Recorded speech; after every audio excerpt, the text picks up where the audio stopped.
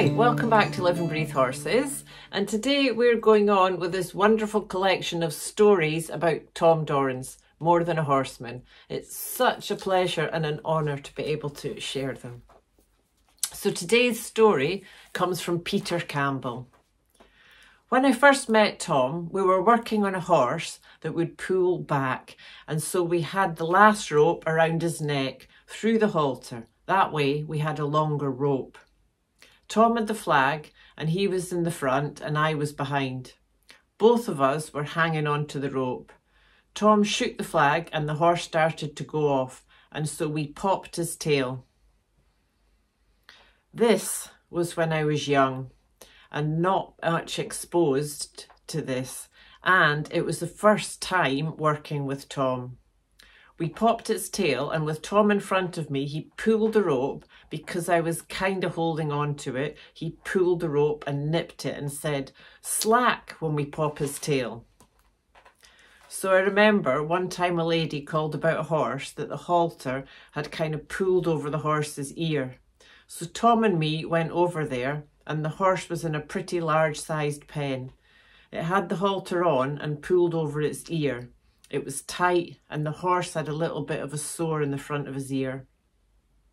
Tom says, and Tom was probably 82 then, he was going to catch it. It was a fair sized square pen, probably 70 foot by 70 foot. So I'm thinking, oh Tom, let me rope it. But Tom, he warmed up his arm and caught it. Well, we were playing around with the horse, getting the hindquarters to operate and such, and the ladies watching. We get so you could pick up its feet, saddle it, spent most of the day playing with it. Now this lady was very concerned with the halter and getting it off and not understanding why we were doing all those other things. Anyway, I was again holding the coils of the rope and Tom was in front of me holding the rope, and the horse was going to leave and we were going to pop its tail. The rope was kind of at an angle. The way Tom and me were standing, it was kind of one way and then the other. So when the rope came tight, I popped the horse's tail and Tom's tail. It flipped Tom right over the rope and he's laying on the ground, and I'm thinking, oh Lord, I've killed Tom. And Tom looked up and smiled, saying, oh, your timing is getting good. You're getting good at that. Anyway, this horse had been dragging the halter rope for quite a while. It had a little bit of rope left on it, and Tom really wasn't concerned as the rope had been dragged around so bad with the horse before we ever got there. Right near the end, the lady was getting more concerned about getting the halter off and kept telling Tom, get the halter off it, take the halter off it. So finally, it was near the end of the day and Tom says, okay, Peter, pull it back over its ear with the flag. And Tom's flag had a hook on it and he says, okay.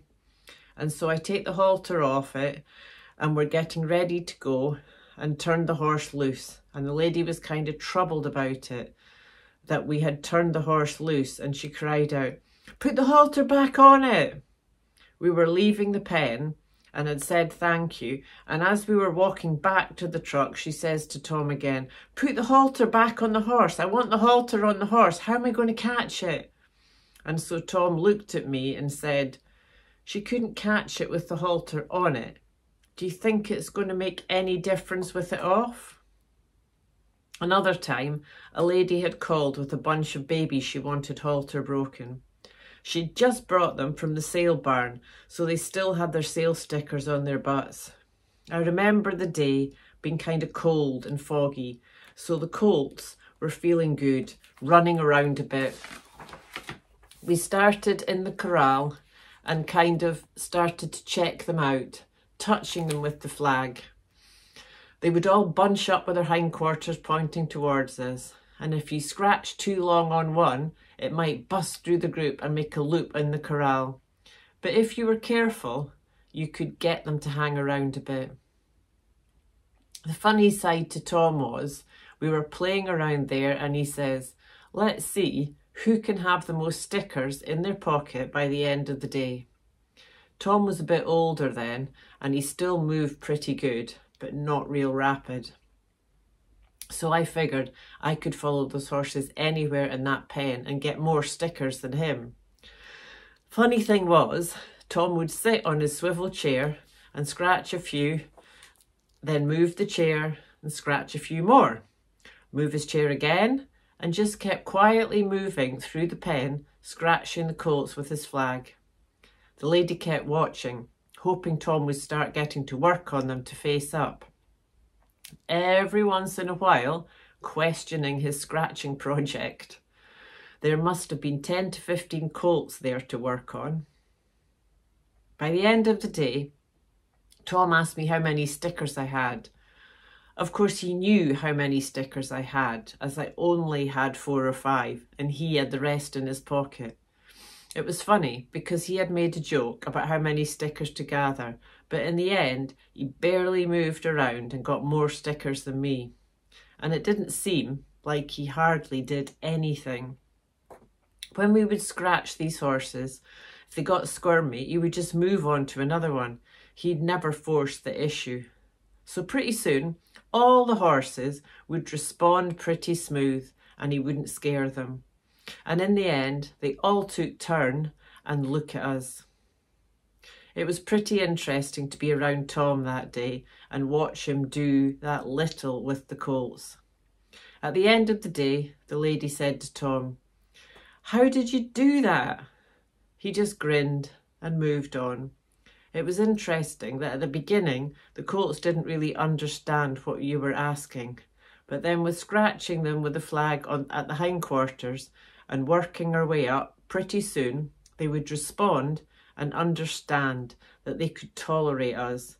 And pretty soon, those colts were starting to crave that attention of being scratched. It still, to this day, makes me chuckle that he didn't move much in that pen, but that he got most of the stickers off those colts' hindquarters by the end of it. This story I can remember of Tom really reminds me of what Tom was about and how he helped me learn this way. Was not just about horses, but needed to be about life. We were driving in my pickup, heading to a clinic, I believe, in Visalia, California. Tom had done his usual of taking off his shoes and putting his feet on the dash. I can still remember looking over and seeing him so calm and content. We came to an intersection and I was waiting to turn left across a few lanes of traffic. There was a lot of traffic and I didn't want to be late. Tom was visiting away and I was squirming around, wishing the traffic would cooperate with me. I had my turn signal on and was kind of tapping my foot with the floor impatiently. Tom looked at me and said, "Just fix it up and wait. Just fix it up and wait, Peter." Then again he said, "Just fix it up and wait. When the coast gets clear, we'll go." And that was one of the most amazing things about Tom. It wasn't just about horses. It was about life. And all he wanted me to do was get into the turn lane, get the signal turned on, and we were ready to turn. Then just wait. And it was the way he thought about life. That's what I think sometimes people missed about Tom. The important part about Tom was it wasn't just about horses, it was about life. Whether you were digging a post hole, working with horses, or driving a truck. So it was very interesting to me when I was around him to see how Tom fit in all things in life. Such a wonderful story. There's a explanation at the end. So popped his tail in the beginning is an expression that Tom'd use. Basically, when a horse wearing a halter and lead rope is being asked to walk around you in a circle and he constantly pulls against you, the person on the end of the lead rope would give a sharp tug which causes the horse to swing his hips away, hence the phrase, popping his tail. This technique is only used if the horse is bracing against the person and wouldn't be used if a horse simply hasn't had the basic foundation of how to lead. So there you go, if you didn't know what popping the tail was. Thank you for joining me today. Keep tuning into the light, and I look forward to see you next time.